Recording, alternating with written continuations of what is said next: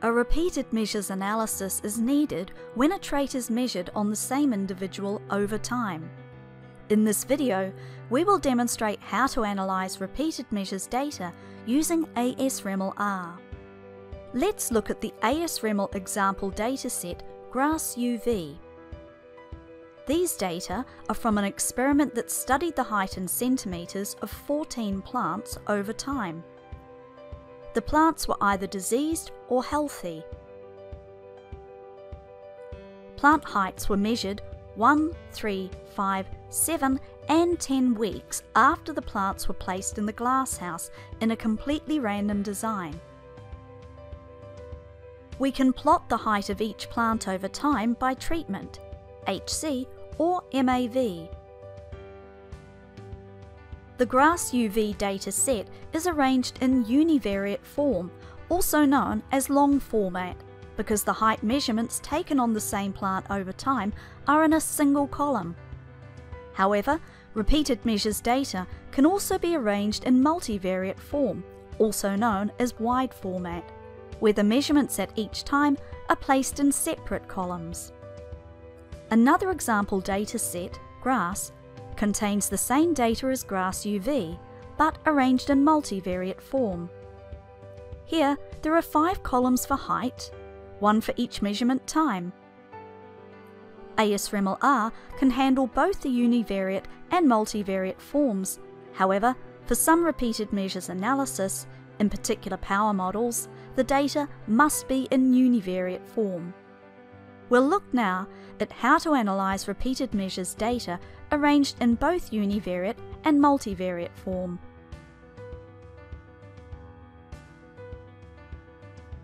In our repeated measures analysis of the grass experiment, we need to adequately model the correlation between height measurements taken on the same plant over time. In ASReml-R, this is done by specifying a variance model for the residual term in the ASReml call. ASReml-R has a wide range of variance models, which you can learn more about in the ASReml-R reference manual. We'll compare 5 commonly used variance models for repeated measures data: uniform, power, heterogeneous power, antidependence of order 1, and unstructured using BIC.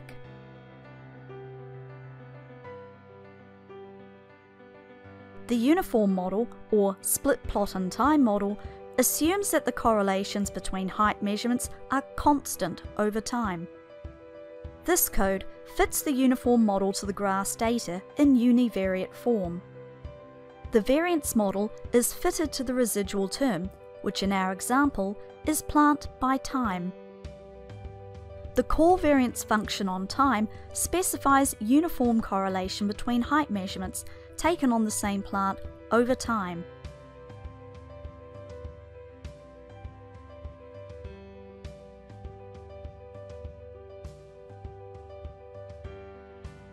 Let's fit the model and extract its BIC so that we can compare the different variance models later on. To fit the uniform model to the grass data in multivariate form and extract its BIC, we would run this code. As before, the uniform model is fitted using the core variance function. However, notice that the code includes trait, a term that isn't in the grass dataset. When the data are supplied in multivariate form, the ASReml call converts it automatically to univariate form. During this conversion, a factor called trait is created with the names of the response variates as levels. In our case, a factor trait will be created with 5 levels representing time. You can learn more about this in the ASReml-R reference manual.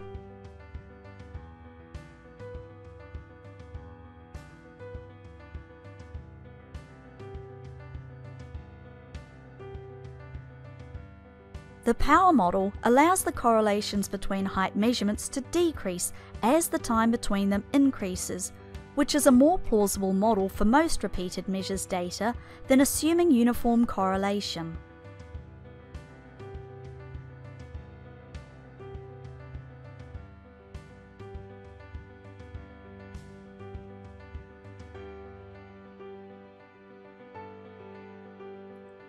When fitting the power model, the data must be in univariate form.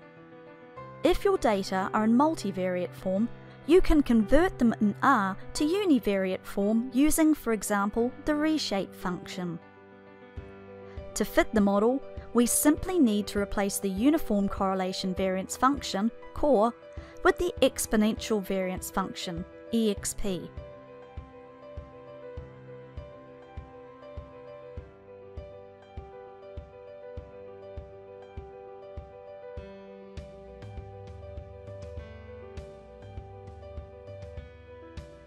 The box plots of the power model residuals at each time point indicate that the residual variance changes over time.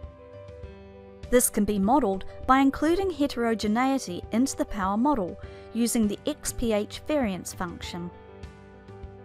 As for the power model, the data must be in univariate form to fit the heterogeneous power model.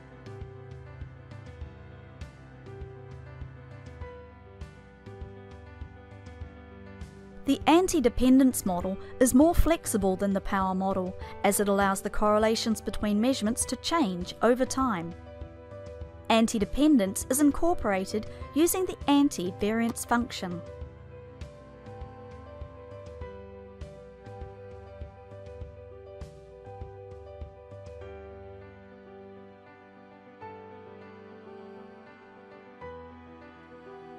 The unstructured model is the most general model. It allows the correlations between measurements over time to be unique. The unstructured model is fitted using the US variance function.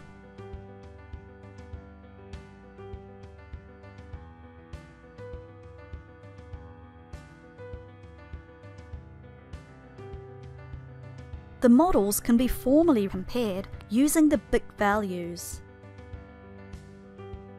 The model with the smallest value is the preferred model.